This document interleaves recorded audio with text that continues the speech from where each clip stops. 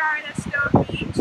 I have not been to the gym since I arrived in Israel on Tuesday morning. It is now Thursday afternoon, and I really want to get a workout in, so I figured what better place to do it than right here. I've got this gorgeous view, incredible weather, so I'm going to do a few simple movements that will get my heart rate up, make my muscles work a little bit, and just leave me feeling awesome. So these are them. Check it out.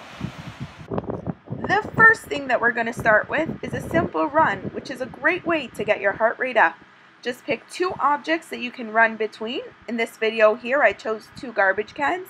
It doesn't matter what the exact distance between them is, just make sure that you don't pick something that can stand up and walk away. 5 push-ups here. Remember to keep your body in a straight line, your elbows as close to your side as possible. Pretend there's a $100 bill under your armpits, and your chest touches the ground each and every time. Knee push-ups are a great modification if you're not ready for regular push-ups. And here we've got 10 inverted rows. Again, remember to keep a straight line with your body and pull your shoulder blades back and down. Note how I pause between each rep to breathe in, reset, and tighten my body. Your horizontal positioning here will determine the difficulty of this movement. The lower you go, the harder the row. We follow those with 15 squats. With your feet shoulder width apart, send your hips back and down while pushing your knees out to the side, making room for your hips to drop below parallel. Keep your chest up at all times with your back straight.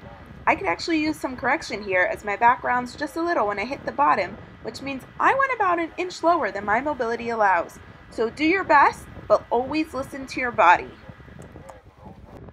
We'll do the push-ups, rows, and squats 4 more times for a total of 5 rounds and finish it off with a run at the same distance that you started with. If you're feeling super energetic, rest for 3 minutes and then repeat the whole workout. When you're all hot and sweaty, race right into the water for an all-natural cool down.